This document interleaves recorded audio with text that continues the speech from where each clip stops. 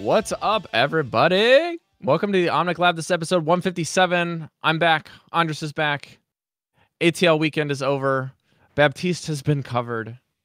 It's been a long time for Andres and I getting together, but for you guys on the podcast feed, it's been only about a week. So welcome back to the Strategy Overwatch podcast. We are returning this week to be a little bit more of a softer schedule to kind of ease Andres back into the thing that is talking about Overwatch that isn't Overwatch League, which is quite nice for him. He's coming back from the ATL homestead, and we'll probably be getting into that here in a minute.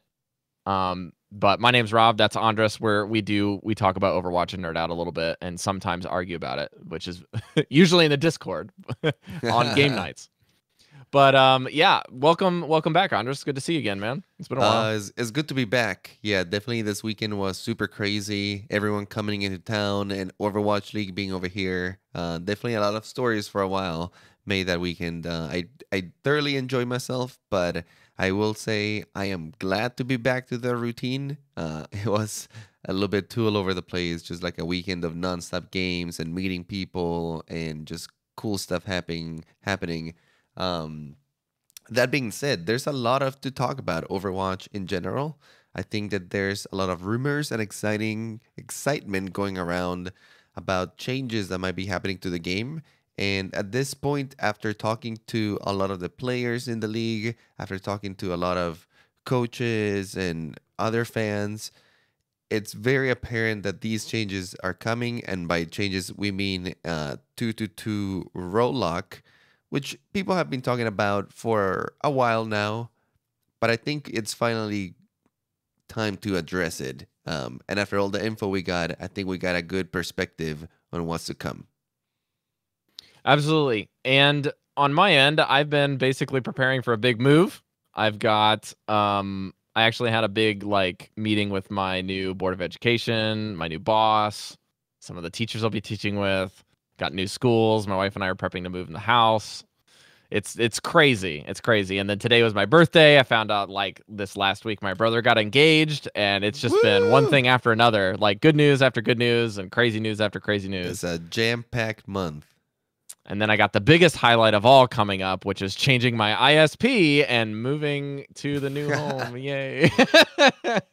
So hopefully the internet connection will actually improve. I know the new apartment, we've actually got a chance to go check it out. We're excited to move, but we have some complications waiting for the guy to leave, that we're basically taking his flat before he leaves for a new flat. That's always fun. But luckily there's some things in place that'll help us out there. So let's break down a couple announcements, and then let's get into this topic and let Andres talk a little bit about his experience with the ATL homestead, maybe some future of esports here, and then we can keep moving. So the first thing, and always the first thing in our announcements, is the game night. We had the June game night. We didn't really get a chance to talk a whole lot about it because we had ML7 on right before it happened, and then released the podcast episode around the time that we had it. So basically this last game night was quite fun for a lot of us. It was really, really packed despite it being on a really big highlight weekend for Overwatch and Overwatch esports, but it was good nonetheless. People giving crap about each other's Overwatch League teams, and it was just a lot of fun, to be honest. So if you guys want to make it out this month, it's in July on the 26th, which is the last Friday of this current month. As per usual, that's when we're going to be having it. And Andres is going to talk a little bit about coaching. Yes, coaching. And absolutely make it to game night. I had a ton of fun last time. We played a lot of custom games and workshop games at the beginning to kind of warm up, and then we got into the competitive games. So if you guys have your own codes of games that you've been playing or certain customizations of modes that you've done, make sure to bring them and absolutely send them to me. I'm trying to collect as many of them, especially the fun ones, as I can get. That being said, coaching this month has been kind of put a little bit into a hold, at least in the beginning of the month, just because of all the craziness that's been the Atlanta Homestead games. But we're back at it. If you guys are a Patreon at the $2.50 tier or the platinum tier, make sure you reach out to us this month so we can schedule something. I was already in touch with a bunch of you, and I think we have a few coaching sessions lined up for this week. So just let Rob or I know. And if you guys haven't signed up for these have been going really good. I've been really enjoying them. I think that the people who've been getting coached have been really enjoying them. It's been pretty dynamic. If you're in console or you are on PC, if you have a excellent rig or not so good of a rig, we can work around that. Especially now with the replay system, we can do VODs, or we can just watch you play live through a Discord screen share. We get a lot of questions about how to do this. We're very flexible with it. We usually prefer to do it through Discord, but we can work around other methods if you don't have the best setup to do it this way. And that being said, in general, it's pretty fun and very easy. And so far, I don't think that there's been a session we couldn't have done or someone didn't get something out of it. We've been learning a lot too from you guys. Is really cool watching you, and I feel like every coaching session that I do, I get a little bit better at maybe pinpointing some problem areas and stuff. So I've been improving as a coach as well. So that's all I want to say. Make sure you sign up and reach out to us this month. Discord is the best place to do it. Make sure you have platinum level on Patreon, and you have your email ready to share with us so that we can confirm that you are indeed a patron. That being said, let's get into sponsors. Omnic Lab is presented in large part by Top Score Solutions, an esports-oriented community for business education, analytics, and other things like that. If you want to develop businesses, services, orgs, or creating content in the topic of esports itself, they're here to help. They have a flagship podcast as well about esports and business. You can check that out on Podbean and iTunes with the tag not Top Score Solutions. You can also check out their Discord community on their website. They have a link, topscoresolutions.com. In case you've missed it, they have brief new esports updates as well. There are questions you can ask me and Andres to direct you to Ben, or I Need Peeling is in our Discord in the Diamond Sponsorship tab. You can find him under that role. And be sure to check it out. We also have our good friend Switch, which we'll be checking in with this month to see how he's doing soon. On the next project for Omnic Meta. I would imagine that website is going to probably break and be repaired and break again when the roll lock rolls in. And we'll probably have some really, really cool new changes on that with regards to the roll lock when he gets to that and the new system has been integrated. So keep on the lookout for that. Andres, let's break out a little bit of our announcements and go into the Atlanta Homestead. Talk about your first impressions here. I know that there has been homesteads in other areas. We had the one in Texas already, and we had kind of a little bit of a preview with the finals in New York City. So what can we expect maybe in your first time? What were your expectations versus reality? And why am I still ML7 on the stream? Questions like that. Maybe your Anna has. I'll take the compliment. Good. Let's be honest. I'll be ML7. It's fine. Just don't expect that kind of level of gameplay in your games. Ta-da! Just like that. Okay. You're back to Rob. All right. Great. No, but the Homestead games, and by the way, I realize it's actually homestand games, except that everybody gets autocorrected to Homestead. And I think that even like the Blizzard account, they got autocorrected to that. So that's why there's so much confusion. Because I was calling it the Homestead 2, but it's Homestand games, apparently. That's the official. Okay. That being said, it was a great success. I was so impressed by it. I think the event was really well put together. I was expecting something that was really good already, just because from Dallas, from New York, we've already seen that it's possible to have a fantastic event, and they've delivered so far. And in this case, it was just the same super well put together event. The Cox Media Group, which was the people putting together the whole thing over here, did a fantastic job. Paul, the owner of the team, was super generous. He did a lot of fantastic events. I think that it was really well planned. The venue worked out really good. I was glad that it was in downtown Atlanta because that's just a mess. And finding parking is terrible, super expensive. Yeah. Um, where they did it was just in the outskirts, was where it's not far enough, where it's hard to get to the city. Inconvenient.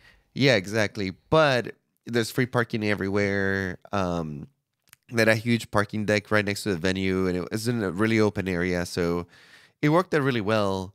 And overall, the crowd was just amazing. I mean, all of the players will tell you. I'm sure we'll have a video of it coming out soon too, because we managed to get a lot of interviews with them.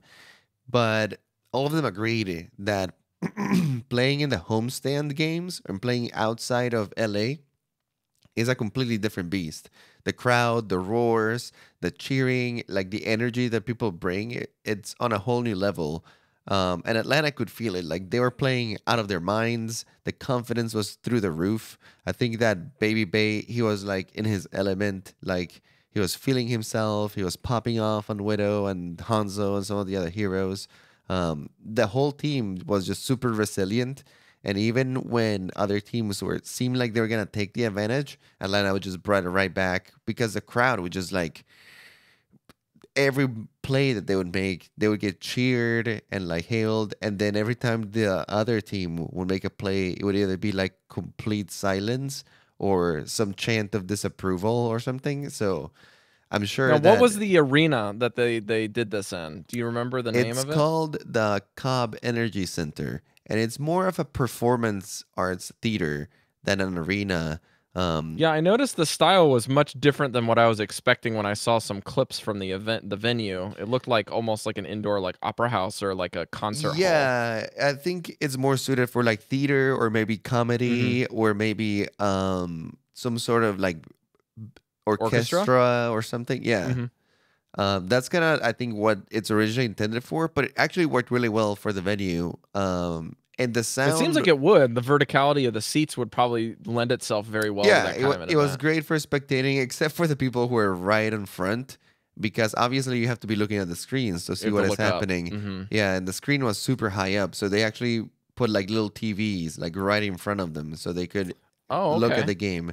But yeah, it wasn't up front wasn't probably like the best experience, but you could see the stage really close, and when the players would walk up and they did all the cool little events and the casters would come out, you'd be like right there with them. So that part was Yeah. cool. But yeah, in general, the spectating experience was very easy. It was really nice. The acoustics were good. The crowd was so loud though that sometimes they would just drown out all of the casters and all of it though. But I mean, That's the I'm experience, not gonna right? complain about that. Yeah, that was kind of the fun part. I mean, from someone that legitimately gets tilted by casting, I like generally mute the VODs most of the time. I don't mind that at all. So that's just me. I would rather talk with my friends in the arena about like analysis, like Andres and I did when we watched World Cup, and we had a couple Masters level players sitting next to us, and we're like, "Oh, that was so bad," and then like everyone in the crowd super quiet. We're like, "Well, that's typical viewership, you know." Sometimes that happens when you have higher tier players that are even just in simple rank games, they actually are able to catch more. It's something that it would be really interesting to kind of break down in the future. But transitioning out of this a little bit, if we have time, maybe we can return to this topic because definitely would love to talk a little bit more about it. But that's not the stuff you sign up for here with Omnic Lab. You sign up here for the strats. So we can get back to this if you want. Please let us know in the future if you want us to cover more like topics within Overwatch League. Periodically, we've been actually pretty careful with what we kind of curate from Overwatch League, just because of Al Recap kind of covers that it or scratches that itch for us.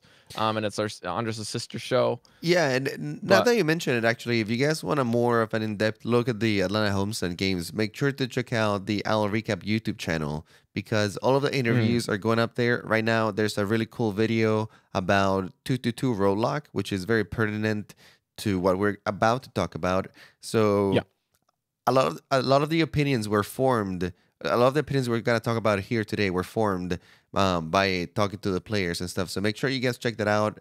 Owl Recap YouTube channel. That's where you'll find all of those, and there's more coming out too.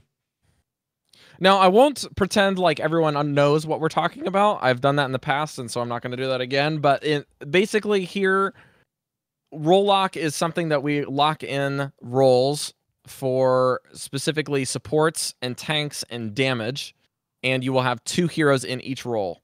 And what this is saying is that basically for Overwatch League moving forward of Season 4 is the current rumor and is relatively confirmed by quite a few leaks at this point. And also the ranked ladder system will be shifting to mirror that setup. Now, what does this mean is kind of something that we're going to get to much further down the line of this episode. But what we want to try to talk through is kind of pros and cons and what this looks like. And then what does that mean comes later. Does that make sense? So that's kind of how we're going to structure our conversations here. Now, the pros and cons might get a little diluted together rather than separate, but we'll do our best to kind of highlight what we think is a good thing and a bad thing, and maybe something that just kind of hits that gray area nice and clean, if you will. Now, there's a few things that we should mention before we go into the discussion. We don't know exactly how role lock is going to look. We do have some speculations based on information that Jeff Kaplan has mentioned before.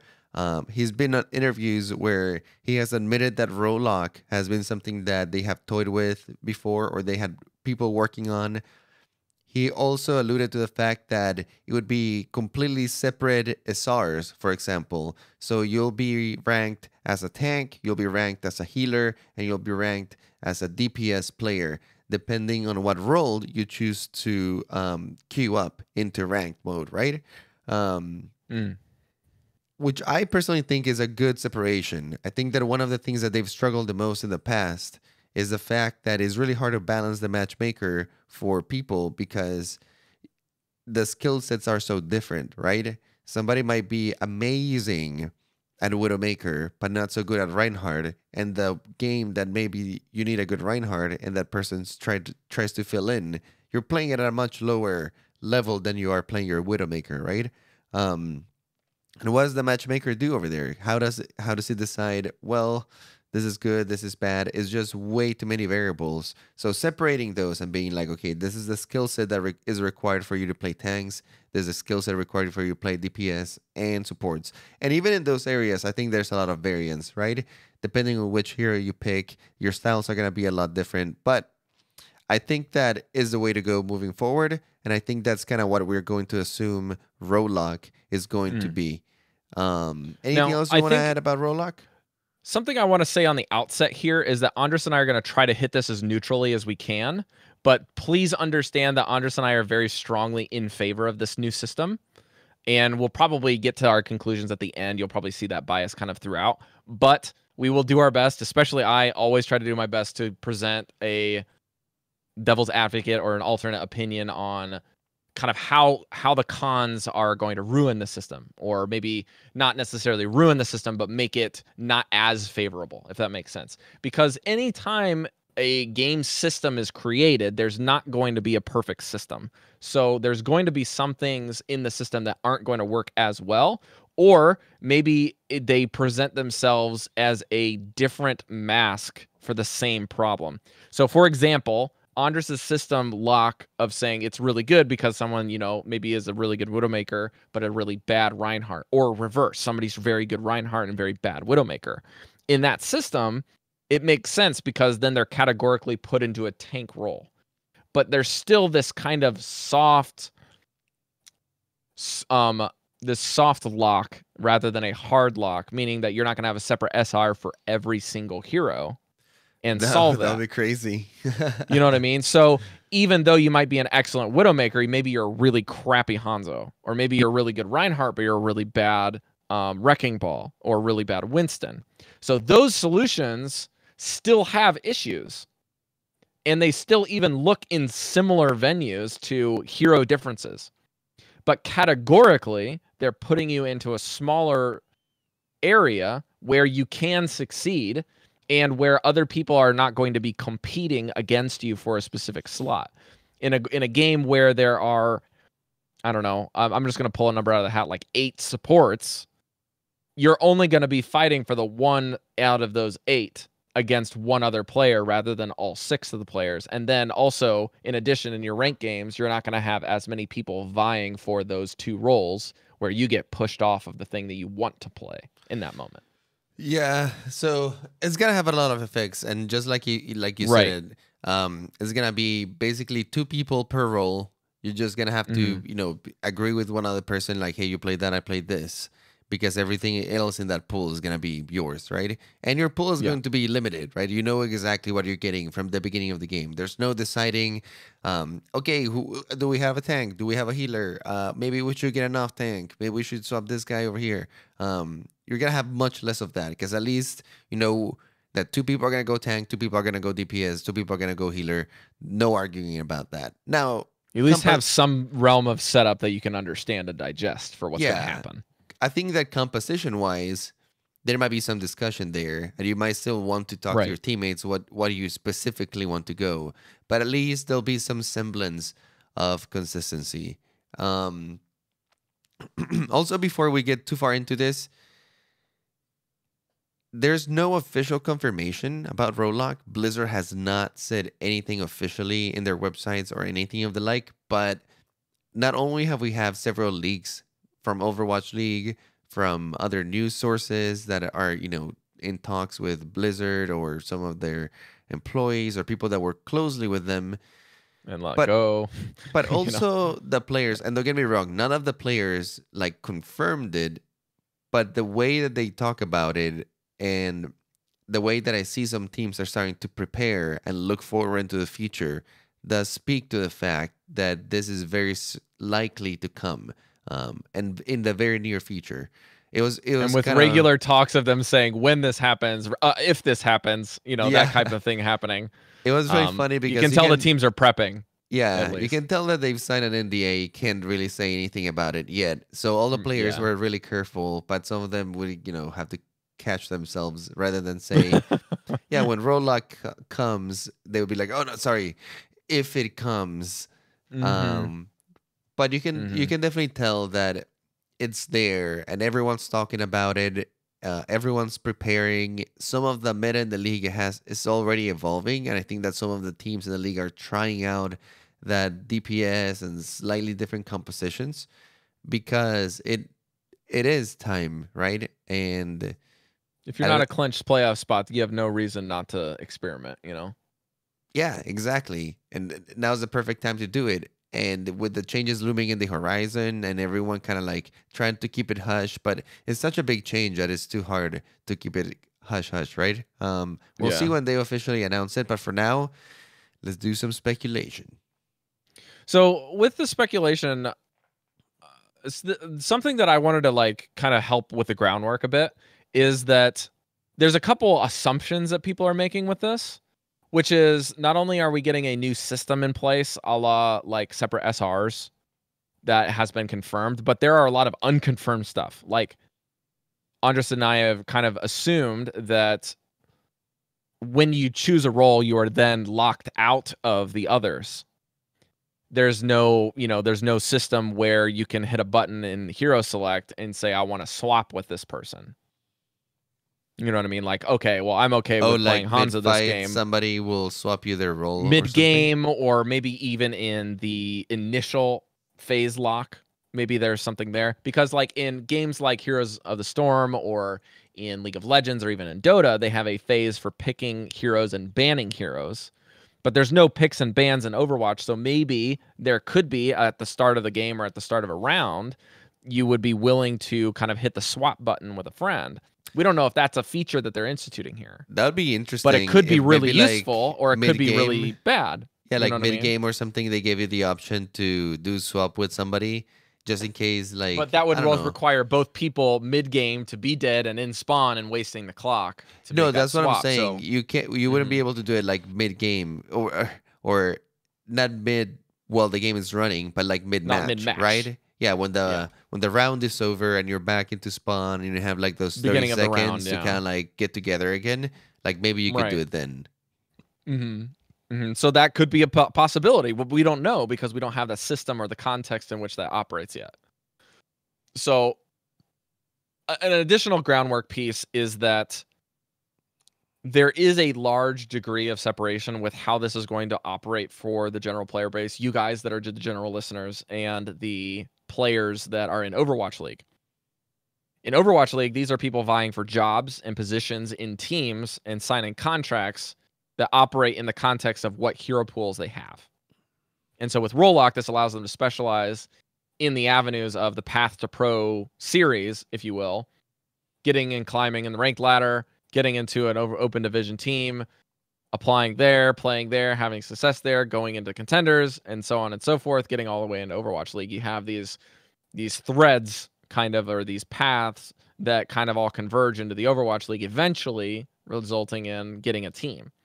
But this kind of Roll-Lock is kind of helping that system have a little bit of an easier time for players to be noticed and be found. And the funny thing is, it's not that much different than the intentions by which that they had in the first place, right? Like, people are like, okay, who are we signing? We're signing Baby Bay to be a what? A damage dealing player. Does he play Zarya? Great. In this meta, it's really great because the roles aren't locked. Or, you know, people like Jake are playing Brigitte, or so-and-so's playing Orisa, you know, stuff like that. So in this league, it's going to be people vying for contracts and positions versus Roll-Lock for you and I. We're vying for positions because that's what we like to play, and we want to enjoy playing that and maybe practicing on other stuff to increase our pool. Yeah, at most we get left out of the 6-stack. It's like, oh, we need a healer. Sorry, bro. Yeah. Later, man. Later. No. But now that you brought the league up, I want to interject my first con on Roll-Lock over here, because honestly, I hadn't thought about this. It was Sleepy from Washington Justice, former San Francisco Shock player, that brought this up, and I think he has a good point. He mentioned the fact that players in the league, obviously DPS players are like pure DPS players, are going to benefit from this change because now they have a guaranteed spot in the spotlight, right? They're going to get used. But he was saying players such as Sinatra, for example, which is an amazing flex player where his skills are he can play Zarya and he can play Tracer at a really high level. Those kind of players are going to diminish in value because now there's no point for them to be switching around. They're going to have to pick a role, right? Like, are you going to be tank or are you going to be You have DPS? to double down somewhere. Especially because, like you said, we don't know if they can even like swap roles mid-game, if that's even going to be a possibility, or if it's just going to be like, no, you lock into your role and that's it. Kind of like in MOBAs, right? In MOBAs nowadays, you pick a hero and that's your hero for the game. There's no going back, no choosing. In Overwatch, there's still going to be a degree of flexibility, but we just don't know how much that degree of flexibility is going to be. So for the players who are extremely flexible, who could play a little bit of everything really well, I think that is going to affect them a little bit, right? And I'm not an Overwatch League player, but I feel like the way I play Overwatch is very flexible in that same sense. Venue. Yeah. I love filling other roles. I love getting creative in certain rounds. I love exploiting different heroes to do different things. I started playing a lot of damage dealers, but lately I've been finding myself more filling what the team needs. And even if I'm in the damage dealer role, sometimes I like pulling out a Brigitte, and playing her as damage, or a Roadhog and playing him as damage, just because of the skill set that they bring, right? Depending on the enemies playing, you can make your job so much easier. Mirrors that style of play. Yeah, exactly. So in that sense, I am gonna take a loss there, right? Because that versatility that I've been training and building, that I've been like, that's my style. Now is going to be a little bit more limited, and it's gonna happen to some of the Overwatch League players too that are super flexible. And I don't want to compare myself to an Overwatch League player, not at all. My flexibility is much more limited, but it's the way that I like playing the game. And now it's going to be more of a one track kind of thing, right? Yeah, I tend to agree, and I'll weave in a pro, and then I'll transition to another thing. So the pro here is that inherently in the system where players are getting assigned new skill ratings or SRs in the new system, eventually that will normalize a bit, and you can jump into a completely different skills tier of play no matter what you're playing. And so if you are really good at something and you want to train the other one, you do have to earn it in some realm. Whether earning it means I need to get to diamond level on these 3 different roles to feel good about myself, to feel like I've hit my bar. But for some people, it could be I want to get to gold on this one, and I want to get to plat on this one, and I want to go up one more on my best one to that one. Those type of things can happen now. And it's not going to require people to have this really weird mindset that happens in Overwatch where at some point people start flaming you because your profile says something that you play and you don't have any hours on this, or if you're a newer account, then they don't know what you normally play. So you hop onto a different role and you're like, well, I just play DPS in this account. It kind of nullifies the reasoning behind needing those type of things. You know what I mean? That is a huge pro, I think. So I think that's a pretty big win. Yeah, the fact that you can be like, I want to train my damage, and you can do that, right? You can queue up as damage, and you're guaranteed you're gonna get damage. Even if the other, maybe you wanted to play McCree or something, and the other person plays McCree, you still go Ash, Widowmaker. You still got plenty of options, right? Soldier 76 that are kind of in the similar vein. But what about other roles where maybe you're the Reinhardt player and you queue up with now you're guaranteed you're going to queue up with another tank. What if the other tank is also a Reinhardt player? I guess you're going to have to, you're going to have to be like, all right, I guess that's not the worst problem to have. Oh, look, we have 2 Reinhardt players. Well, it's kind of the same problem that we currently have, but it's a little bit more controlled. Yeah. I would say. Because again, this goes back to our point about the soft cap, right? The soft flexibility that you're asking of your players. The only problem is that the damage category is almost double as populous as the other 2 combined. And I do feel it's going to bring some stability to the games in the rank-wise, just because it's going to queue you more appropriately, at least.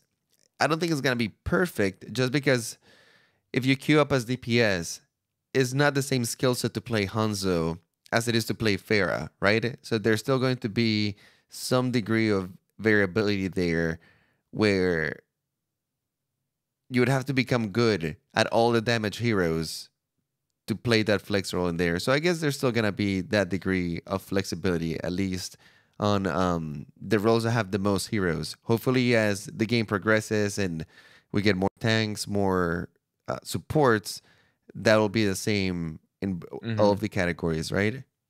Yeah. Now I'm going to institute another one, which is kind of a pro-con, if you will. It's that... A pro-con? A pro-con meaning that this is an expectation that I have, and if it doesn't happen paired with Rollock, it's going to be a problem. And to our understanding, this is going to happen, which is a ginormous rebalance change that comes with it.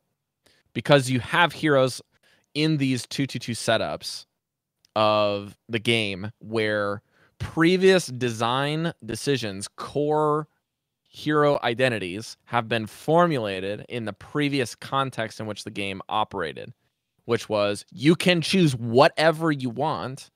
The only limitation is you can only have one of that in a game, and you have a maximum of 6 total things that you can choose, heroes, to be sure.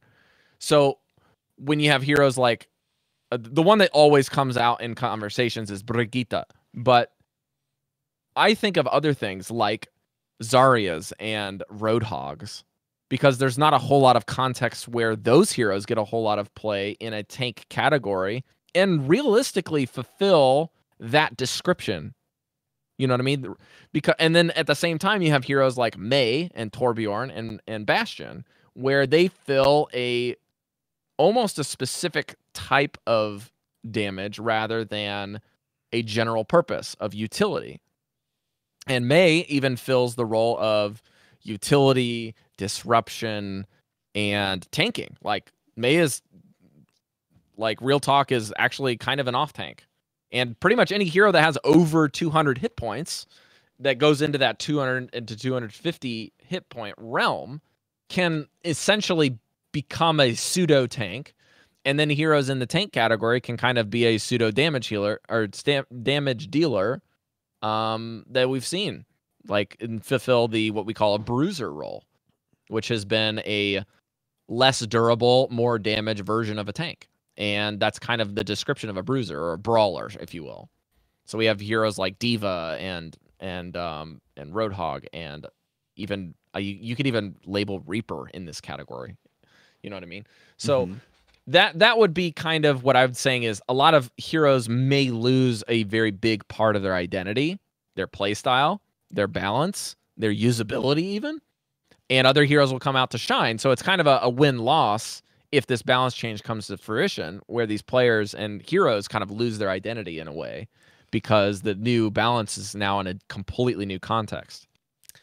Yeah, so I've been thinking about balance for a little bit, and I think that some heroes will definitely have to be addressed. But the more I think about it, like this game, balancing for all possibilities, right? Like being able to play anything at any time, being able to swap is already a pretty big feat, and they got pretty close to having like almost every hero playable in the roster. So I think that It's close. going into a roadlock, we're not in bad shape. The only thing that does concern me a little bit is that lately there's been a little power creep on certain heroes that they've been adding slowly and slowly and slowly in order to combat goats. So they've been straying away from like that previous balance that they have to kind of like put down a composition that's been a little bit too oppressive for a while.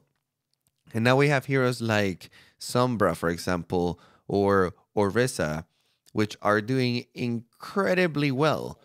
And going into a 2-2 roadlock, they are, I think, overtuned a little bit.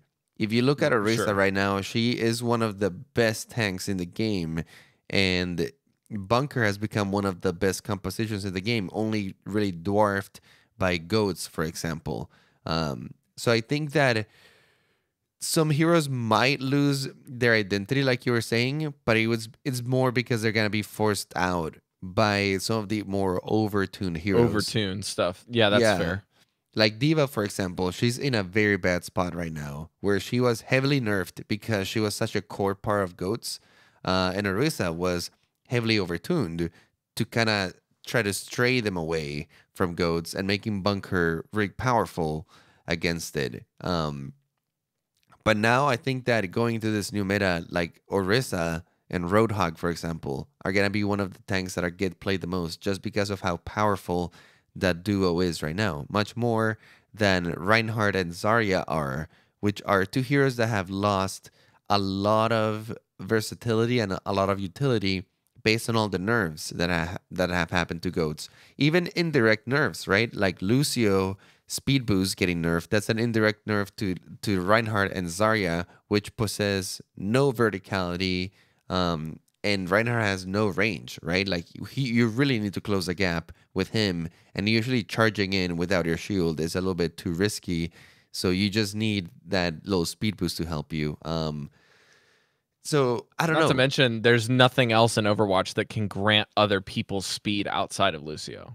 Yeah. That's Now we also have McCree being an incredibly good. Going into 2-2 roadlock, he gains some popularity because now you don't have all these tanks and all this incredible amount of people that can just mess with your day, and you can't really do much about him.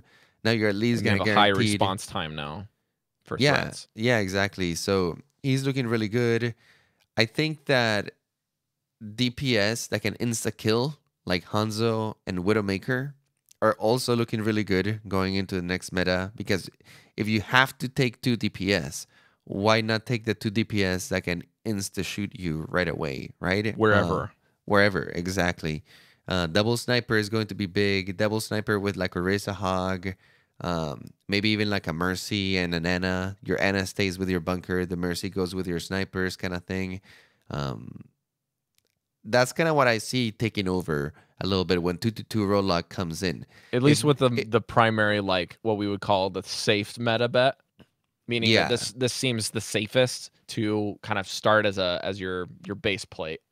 your foundation of starting, and Because then the meta kind of developing from there. some things are not going to be possible anymore, right? Like the Hammond triple DPS to healer, that's not going to be possible anymore. So one of the most But this mobile also makes comps. Tracer look way more appealing, right? Because of the nerf that she previously had, because of tanks being so prevalent. Now apparently Tracer is okay. And also dive starts looking a little bit more appealing too, right? When you don't have to go up against goats guaranteed and you can dive him. Genji's okay. Yeah, Genji's fine. Well, I don't know if he's in the best shape he's ever been. He's actually in pretty bad shape right now. But with the changes coming, he might be looking okay again. It's mostly because it's so hard to get value right now with the heroes that get played. Especially if there's a Brigitte on the enemy team. Man, it's just really hard to get a kill sometimes with Genji. Yeah, there's just like so many different things that happen here. So let's see if we can think of other maybe cons with the system. So I remember reading something where people said that we don't have enough roles or enough heroes in all of the roles for this kind of a system to be taken in place, and for this system to be taken and instituted in the game. There needs to be some harsher rule sets after you get more heroes, similar to MOBAs where you get locked into that one hero and hero switching starts dying away as a possibility. There's also the other opinion of when role lock gets instituted that hero bans should also be paired with it. And that's something that I hadn't really considered as a possibility. And Blizzard has not even had any leaks that have mentioned something like this in place either.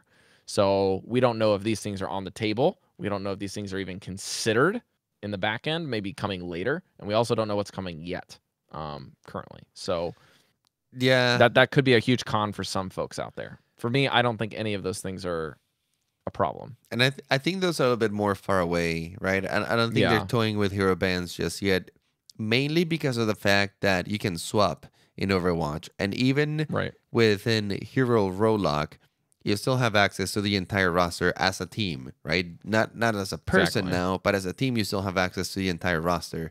So I think that as long as you can swap heroes, bans just look a little bit less appealing, because ideally you can fight whatever hero they have with your composition, right? Or with your changes. And I think that was the main problem, and why 2-2 Rollock is being instituted is because that philosophy, the fact that you can counter compositions just with your swaps, was not holding true in the current meta, especially at the highest level, with goats being the most prevalent comp. It was just not happening, right? There was nothing you could really swap to.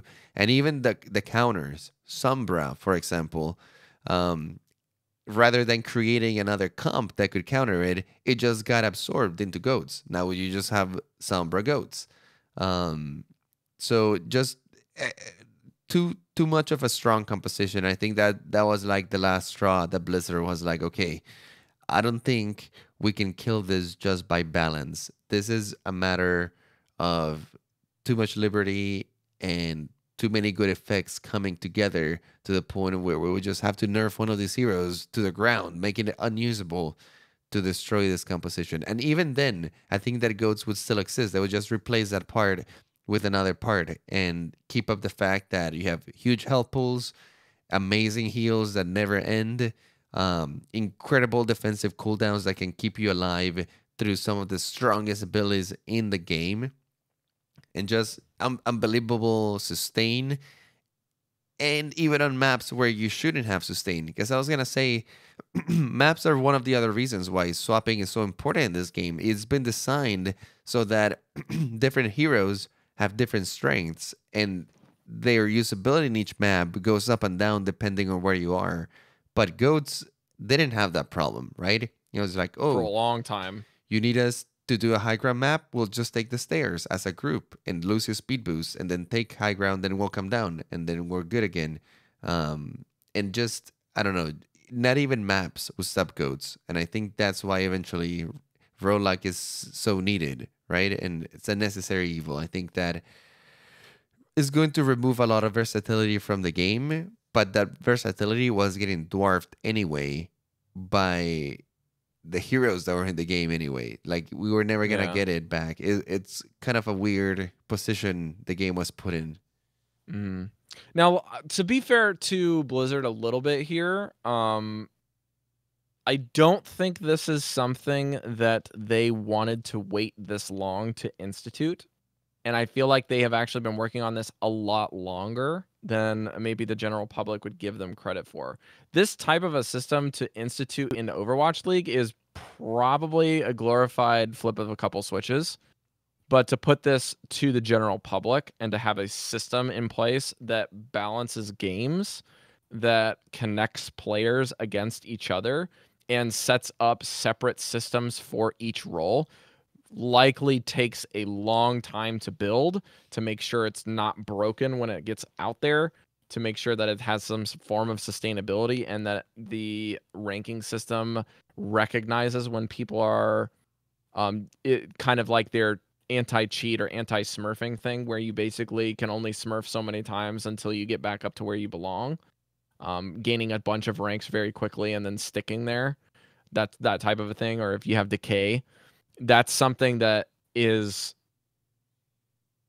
not something that you can just fix with volume of workers. You can just say, hey, we're going to hire like 100 more people in development and this is going to happen.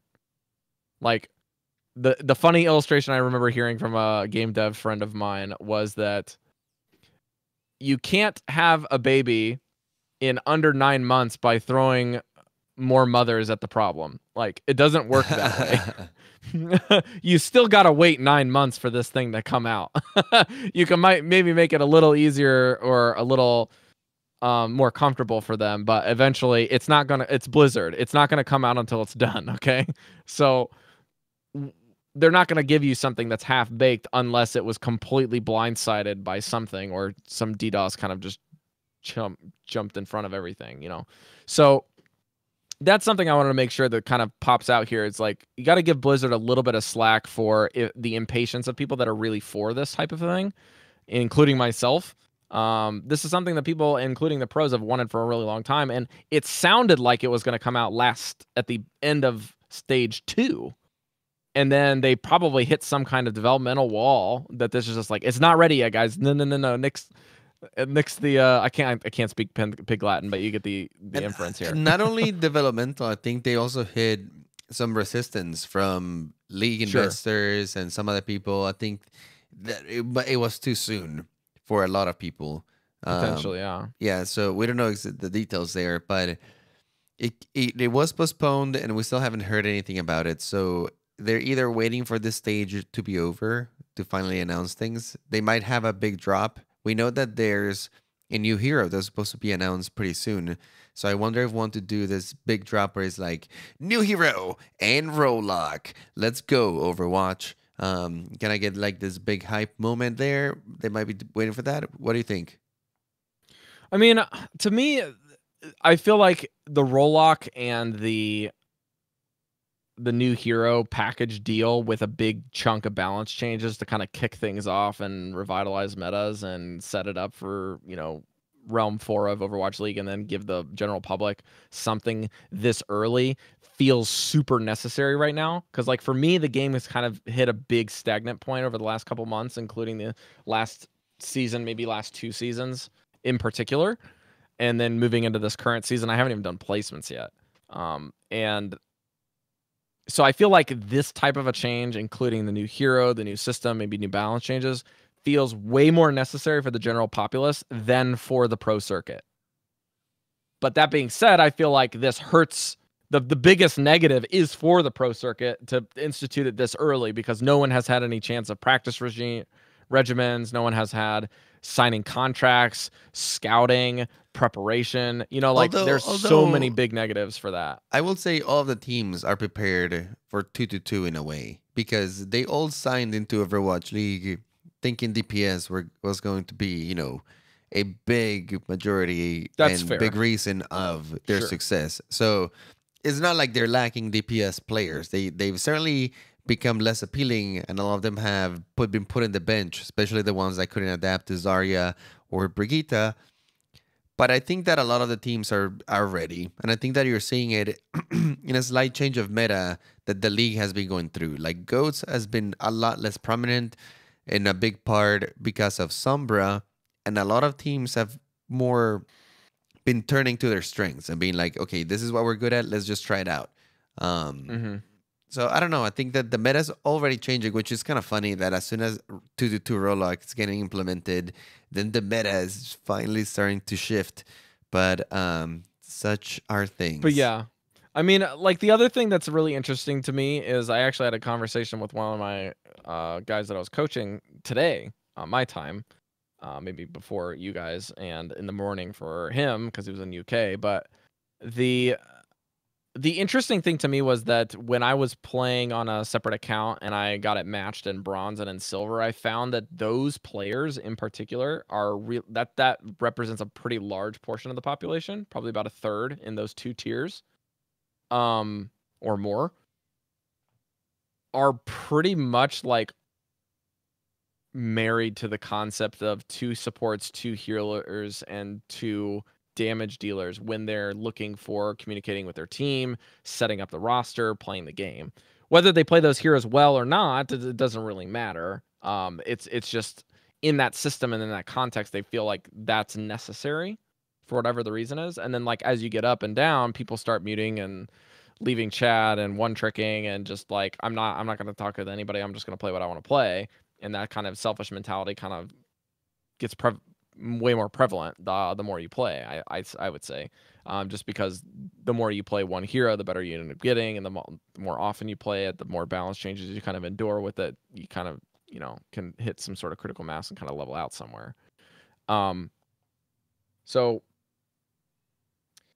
I don't know if I'm really even saying anything on this. Kind of like dancing around the question maybe, but I'm excited for it, to be honest. If this is something that's coming, because I'm excited to basically have a pregame regimen where when I sit down for the game as a player, I know what I'm going to expect in my game.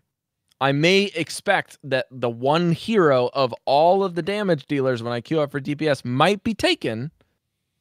But if I have a plan A and a plan B, I'm going to get one of those two options. And that's really great for me, because that means no one else is going to take that from you as a player. And losing agency is, like, I would even say double or triple as bad as having a plethora of options. You know what I mean? Like, having something taken from you feels way worse than having options in the first place. Yeah, I will say that even though we're losing some freedom, I think that sometimes limits kind of like breed creativity a little bit and allow for Sure. different strategies. And like you said, even though as players we're gonna have less heroes to choose from every game, I think that we might end up having more variety regardless. It's kind of And like still get more options to play. You know what I yeah, mean? it's kind of like when we could play any amount of heroes in the game. You could play 6 Winstons if you wanted to. And eventually that evolved into 2 Winstons, 2 Tracers, 2 Lucios. And if you were not running that, you were just And getting then when you want to run stall over. 6 divas. Yeah, and then 6 Divas, etc. And I think that changing that actually let open up the path for a lot of other compositions, a lot more organized Overwatch that highlighted a bunch of different heroes. And I think this change is sort of in the same vein, where it's going to prevent certain really oppressive compositions and really out of hand effects that go together from getting out of hand. And in the counterpart is going to allow players to play a lot more of a variety of things.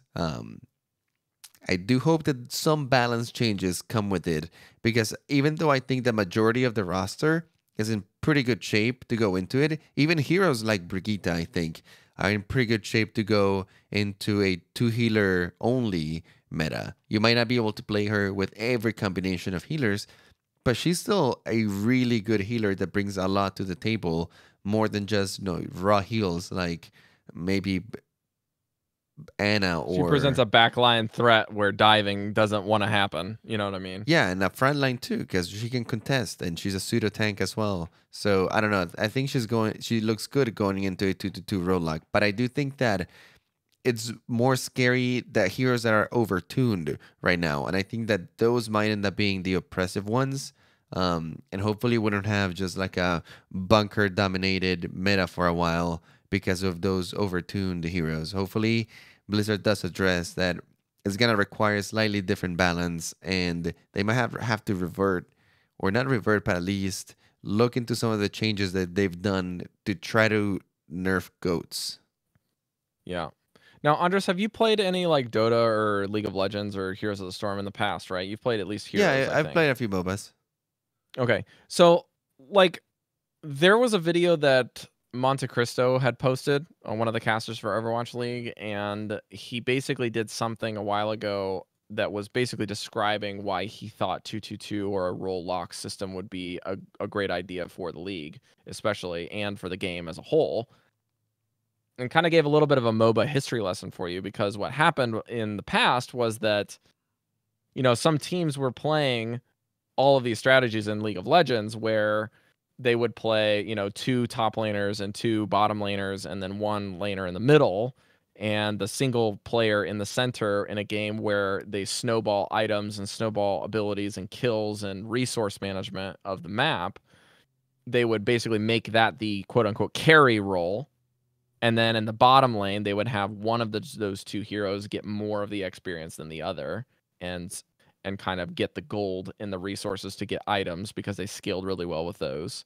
And then eventually, the system became the meta was that the top laner that had two people in it would have one of those people that would just pick like kind of a big tanky bruiser type character that does a lot of like brawly damage well with another player, but had enough sustainability in the early, mid, and late game to kind of hit all of these little creatures in what they called the jungle, or the central areas between the lanes, and fight and contest those objectives. And so what Riot, the game company, started doing was making this style of play a little bit more easy. They started instituting items in the game that would help you get more passive gain of gold so that you could allow another player in your lane to also get experience and get the gold instead of you having to get that gold.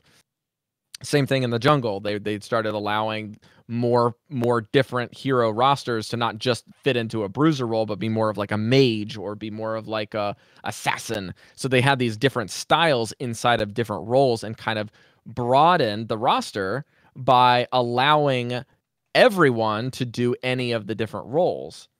And then eventually it basically became that the roles themselves, the jungle, the top, the mid, and the bot lane, that support and the AD carry, or the attack damage or auto attack damage characters, started developing into heroes like damage and support and tanks in Overwatch. So what Overwatch is kind of doing here is kind of trying to mirror something like that, where you have a huge category and you can switch on a dime. When you die, you can switch and you only lose one resource, and that's your ultimate and whatever charge you currently have. But you can choose anything you want in that category. And you're still going to sacrifice some of your resource, similar to compositions in League of Legends being locked out with a pick and a ban. But in Overwatch, you get picked in and banned into a category and you're stuck. But you can play whatever you want in that system. And you got two of them of each of them. So you have it's really weird to kind of deconstruct something that you already know really well. But this is kind of something that you can mirror within a MOBA context. Because Overwatch doesn't really fit anything. It's kind of like this weird amalgamation of a lot of different genres. So it's kind of hard for us to kind of anticipate, well, this is good for the game and this is bad for the game in different systems where they're kind of pioneers. You know what I mean? Like, this is a new ideal. Yeah, I think that overall, it's a weird way to start a game, right? Like, here's all the freedom, right, and from then on, they've been kind of like, okay, that hasn't worked out, so let's put these limits. Yeah. Okay, that hasn't worked out, so let's put these limits over here.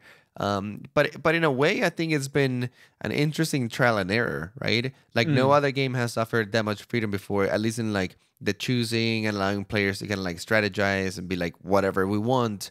And it was almost like a social experiment there. And now we've come to certain conclusions. It's like, okay, as a community, I don't think we can make this system work. Now we definitely need to try something else. And I think that role lock might be an interesting avenue to take the game into. And I'm looking forward to it. We'll see how it turns out to be. And I know that this is mostly just speculation because nothing has been announced. But at this point, it just seems almost imminent that is going to happen. So we thought it was a good time to bring it up. Hopefully, you guys enjoyed this discussion. There's a lot to think about. There's a lot of theory crafting that you can do. We can probably sit here all day and just talk about different for possibilities. probably another couple hours. But yeah, let us know what you guys think of to roll lock, whether you like it or you don't. I think that regardless of your opinion, it's coming. So might as well brace for it and prepare.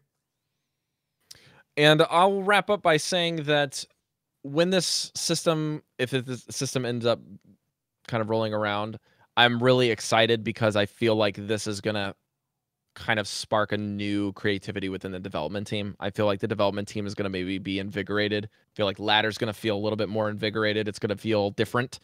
Just because something is different doesn't make it good, but it does make people interested to go try it. So I think that is something that we can all look forward to, regardless if the system is good or bad. So that being said, let's thank a few people. We have our diamond sponsors, which are the people on patreon.com/OmnicLab that are supporting us at the highest level. And they sponsor each and every show.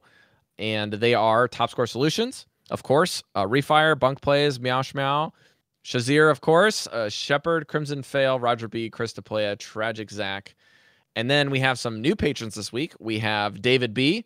We have Cohen D, who has increased their pledge. We got Funk Star, which is a name that I recognize, so they must be returning. And we also have Keith. So thank you guys so much for changing pledges, adding pledges, or returning Patreon patrons. We really, really appreciate it. And especially if you're upgrading just to get the coaching session, we really appreciate that because that means we can engage with you more and that we can help you out in your gameplay. And we really, really love doing that for you. I believe that on the last show, we had our last iTunes review. So we have currently none right now, but it is the second best way to support the show besides listening. You can listen is the number one thing that you can do for us. And the number two thing is leave us an iTunes review because that helps our search results in Google, search results in any iTunes avenue. And iTunes is kind of like the big coup d'etat for podcasts. So it's just like the pinnacle for that. You can also leave us a review on Stitcher if you have that. I'm not sure how we get those anymore, but we do appreciate that to help us in the search results. And we have Twitch affiliation, so if you want to catch us on live streams, it's a little wonky with our times. We don't really have a set schedule. We try to announce it when it happens. So definitely join the Discord or join your Twitter and ring the bell to get those notifications when we go live. You can support us as the affiliate there for Amazon Prime as well and Twitch Prime. Andres, that's going to do it for our show. It's been quite a roll lock and an episode lock. So why don't you let the people know at home where they can find you and they can find the show? For sure. If you want to find me, you can do so over on Twitter at iPlayGames. You spell that IPLAAI Games. I've been tweeting a lot about the Atlanta homestand. I got some cool pictures in there if you guys want to catch that. And again, make sure you check out the Owl Recap YouTube channel because all of the content that we were able to gather is going to be appearing over there. Bob has been hard at work editing all this stuff. So make sure you check that out because it's really awesome content. And if you guys want to check out and talk with Bob directly, or I'll recap or Overwatch League stuff with them, or you want to talk about Omnic Lab 222 or any kind of Overwatch strategy, you can join our Discord and also our game nights at Omnic Lab's Discord link, which is in the show notes, or discord.me/OmnicLab in your browser should get you there. You can find me on Twitter at the tag NotRob. You can also find me on Instagram. And I think that's going to do it, guys. Don't be a lab rat, be a scientist. We'll see you next week, and hopefully we'll get some more news on new hero, a new event, or something else. See you then.